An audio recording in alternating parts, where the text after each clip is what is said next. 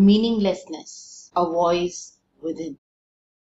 Meaninglessness is a whisper I'm sure you all must have heard at some point or the other in your life. It is often these moments that make us question the real meaning behind our existence. Sometimes life can be really tough and complex, and making sense of it becomes all the more difficult when we don't have anyone to talk to or to share our meaninglessness with.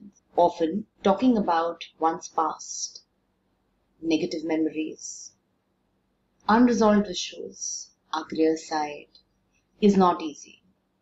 And those who are never able to muster the courage to do so are likely to feel lonely, helpless, and at times hopeless within. And this hopelessness can sometimes push them to put an end to their lives. But is this what meaninglessness is trying to say? Where does this actually come from?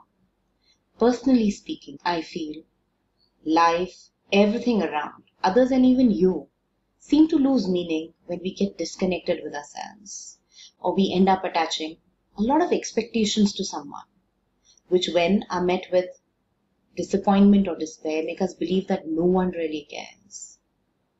I often wonder, is it only when others care for me will I think that I'm worthy of care? If carefully seen, we end up spending 24/7 time with our own selves. It is the self within that is seen to stand by us in our every thick and thin. And unfortunately, it is this self that we hardly ever care for.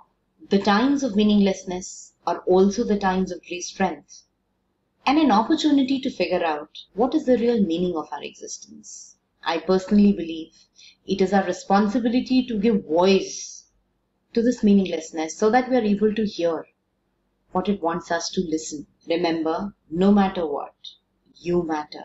So let's all pledge to invest in ourselves and to never leave ourselves, especially in such times of meaninglessness. Let us try and reach out to someone who may really help.